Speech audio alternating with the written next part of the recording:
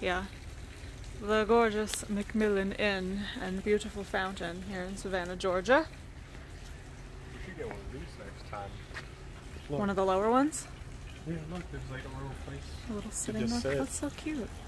It's so pretty. Look at the actual like flames in that lamp up there. Where? Over there. Like over that second set of stairs. Oh, yeah. We're in Savannah. The Savannah accent. Molasses dripping out your mouth. I don't want to get too close to people. Gosh, it's nice. Not humid.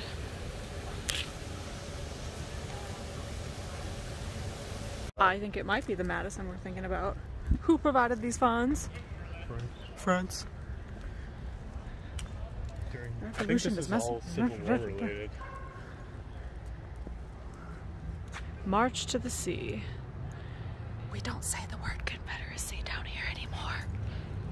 Arguably the most haunted building in Savannah, the Sorrel Weed House. Someone amongst us is a skeptic and doesn't believe in ghosts. I do.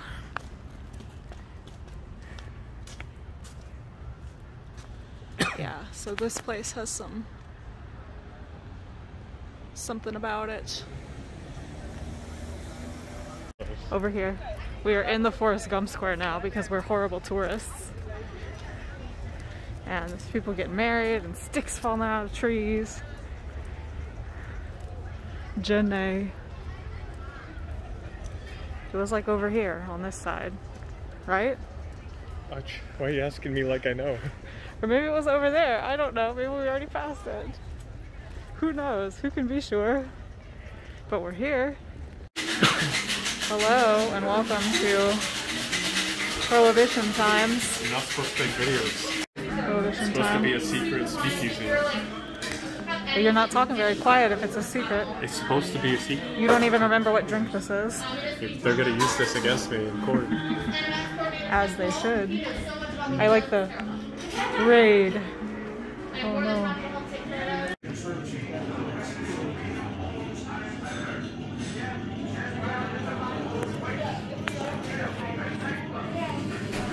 Popped up moonshine machine. Moonshine runners were the origins of NASCAR. I mean, hey, I can believe. I like their old-timey posters about COVID too. Enforcement expenditures expanded 500% from 1920 to the criminal justice system was swamped, and epidemic violence and lawbreaking was the norm. I mean, Our court systems grew like now. exponentially. Yeah. The concept of plea bargaining to clear overcrowded court dockets and the creation of it's real rainy. We're gonna go see Bird Girl. The Telfair. I love all the very serious statues. That's Michelangelo and Rembrandt. I'm sure the others are artists as well. Bird Girl. You should read the book. Why is she called Bird Girl? Because she's holding out the plates for the birds.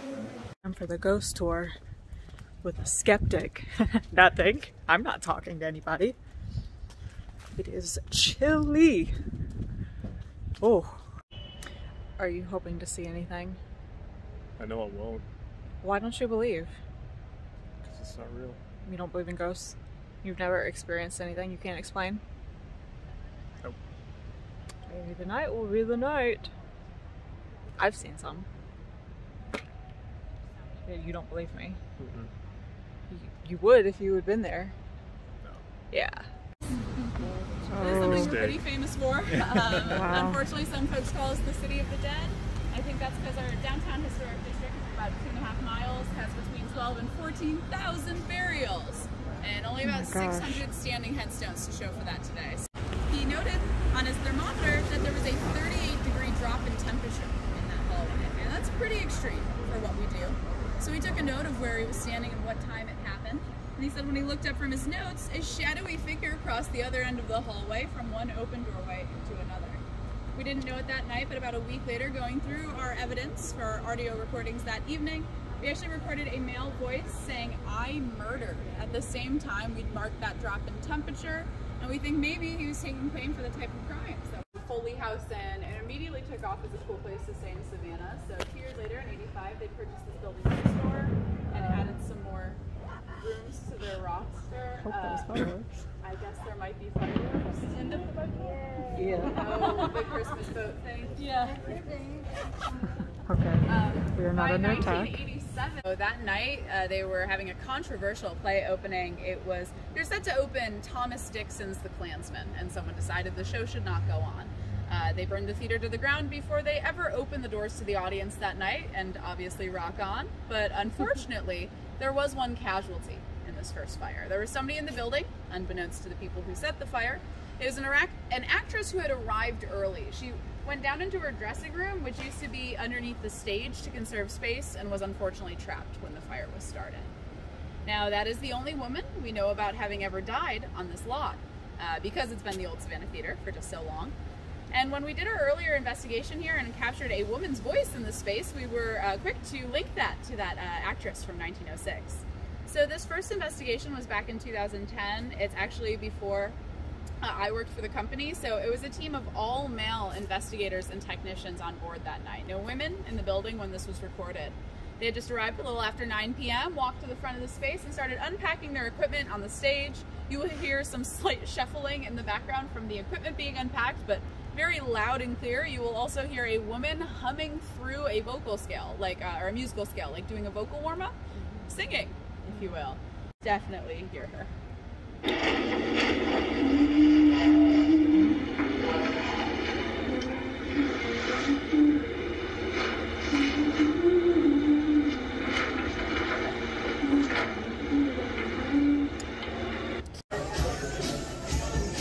Spooky beers.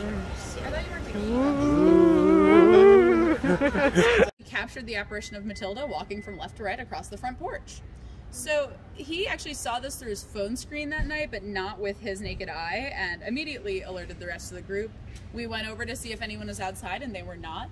We've since tried to debunk the video by taking it down frame by frame, but we've actually never been able to. You never see Matilda walk up the left side of the stairs or down the right side of the stairs. In fact, she just marches across the front porch before disappearing completely by that fourth skinny column at the far end. I know with that light there, it's kind of hard to tell that it is 4 columns. The video also will play 3 times, each sitting in between those columns. That first time goes very quickly. We'll zoom in. You see her? There she is. Stop. You don't make fun of stuff like this. Nice, nice. That's the house you took it. Yeah, we took a nighttime. Yeah, we took a nighttime. One of the investigative ones where they give you equipment. It's actually because coffins had collapsed from the weight of bricks over time and sealed that little pocket of air. Yes. Now, another reason why the cemetery looks a little more empty than it actually is because of some vandalizing that happened here. It was in 1864 during the Civil War. General Sherman and the Union troops had just finished their fiery march to the south and stopped here in Savannah. About a week after their arrival, they ended up in control of the city. And they were using a lot of the downtown buildings for lodging, but they had just so many soldiers that a lot of lower level soldiers from the Union side of the Civil War spent their time in Savannah camping in our biggest patch of green grass at the time, the Colonial Cemetery. Good times. Okay, so the tour we did was fantastic. It was the company Afterlife Tours, and they actually do their own investigations, so a lot of the evidence we saw came from them. Really great. I highly recommend. Super successful trip to Savannah. Most places were like relatively busy, but a lot of mask policies in place. That's what I was like mostly worried about, was whether or not people were going to be like actually sticking to any mask rules or anything like that. Like anytime we were anywhere near people, we wore them. I mean, you never do know. I mean, we did take a risk by coming here, but we'd already had to push this back one time previously because I was actually exposed and then had to quarantine. But we did everything we could to stay safe. We had amazing pizza from this place called Screamin' Mimi's. I mean, just the perfect night and the perfect trip.